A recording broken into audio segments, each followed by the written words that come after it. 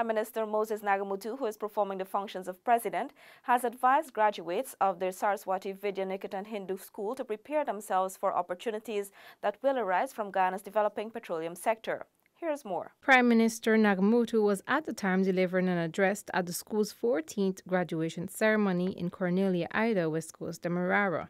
The graduates were urged to keep moving forward as a world of opportunities await them. You need for Guyana a core of committed, honest leaders in every aspect of our society if we were to take advantage of opportunities for our country's development.